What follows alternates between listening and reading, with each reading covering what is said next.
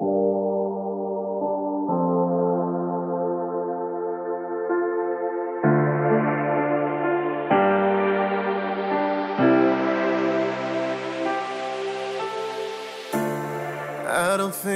this is Chris Maynard from cmiVFX.com, and today we're going to be talking about lighting and shading inside of Blackmagic Design's Fusion compositing software. Over the last couple years, a lot of different changes have been happening to the software industry as far as compositing goes. They've been leaning towards 3D space, which is probably one of the most important parts about compositing these days, is bringing in 3D assets and shading and rendering them alongside of your 2D counterparts. Well, today we're going to talk about maximizing the capabilities of the Fusion lighting system.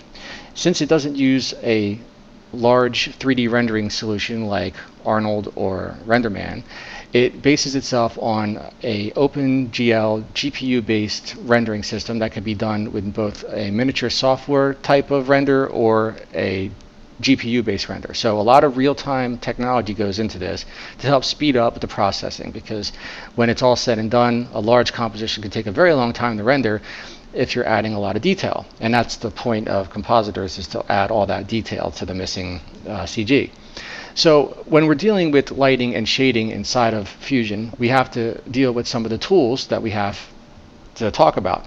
Now, we have our basic lighting setup, which are consistent of 4 different lights, which is the point light, which is an omnidirectional light without shadows, an ambient light, which is just a value increaser without shadows, a spotlight, which is exactly that. It has shadows and it has a direction with some penumbra and fall off, probably our most valuable light inside of Fusion, and a directional light, which is exactly like a sunlight without shadows.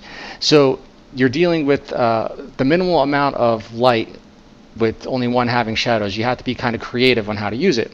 In this video, we're going to talk about a lot of different special effects that we can build with just those 4 lights, including global illumination, ambient occlusion, transparency, reflection for the entire environment, and no Fusion video would be complete without talking about imported 3D geometry. So we're going to take advantage of our partnership with IDVC and use the speed tree to generate a complete 3D Alembic model with animation, fully textured and ready to go. So we're going to have lots of fun talking about these different items, and we're also going to cover all the different stuff about materials, textures, and most of the 3D tools. So why don't we go ahead and get started. If you haven't purchased this video yet, head on down to cmiVFX.com and go ahead and purchase that video, and we'll get started right away. All the projects are included inside of the downloads inside of the cmiVFX player. I shouldn't have to tell you to come home. I shouldn't have to tell you that I'm lonely. It's cool cause you gon' miss me when I'm gone. You gon' wish that you wasn't a phony. I gave up all my house for you, so now you owe me.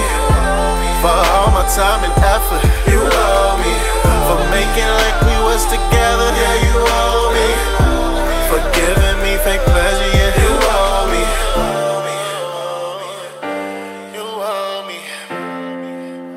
I'ma need some payback.